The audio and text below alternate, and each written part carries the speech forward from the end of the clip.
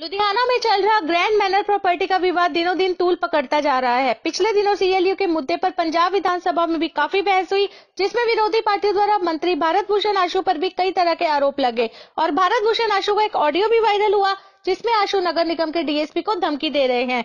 इसी को लेकर आज ग्रैंड मैनर के मालिक बलजिंदर सिंह कालो ने विरोधी दल के नेताओं पर मानहानि का दावा भी ठोक दिया है। ਅਸੀਂ ਉਹਨਾਂ ਦੇ ਉੱਤੇ ਅੱਜ ਕਮਿਸ਼ਨ ਸਾਹਿਬ ਨੂੰ ਇੱਕ ਅਸੀਂ ਐਪਲੀਕੇਸ਼ਨ ਦੇ ਕੇ ਆਏ ਹਾਂ ਵੀ ਇਹਨਾਂ ਦੇ ਉੱਤੇ ਜਿਹੜਾ ਸਾਨੂੰ ਇਸ ਤਰੀਕੇ ਦਾ ਸਾਡਾ ਪ੍ਰੋਜੈਕਟ ਨੂੰ ਇਹਨਾਂ ਨੇ ਬਦਨਾਮ ਕਰਨ ਦੀ ਕੋਸ਼ਿਸ਼ ਕੀਤੀ ਹੈ, ਸਾਡੇ ਬ੍ਰਾਂਡ ਨੂੰ ਖਰਾਬ ਕਰਨ ਦੀ ਕੋਸ਼ਿਸ਼ ਕੀਤੀ ਹੈ। ਸਾਡੀ ਬੜਾ ਇਹਦੇ ਵਿੱਚ ਫੈਕਟ ਬਹੁਤ ਗਲਤ ਫੈਕਟ ਆਏ ਨੇ।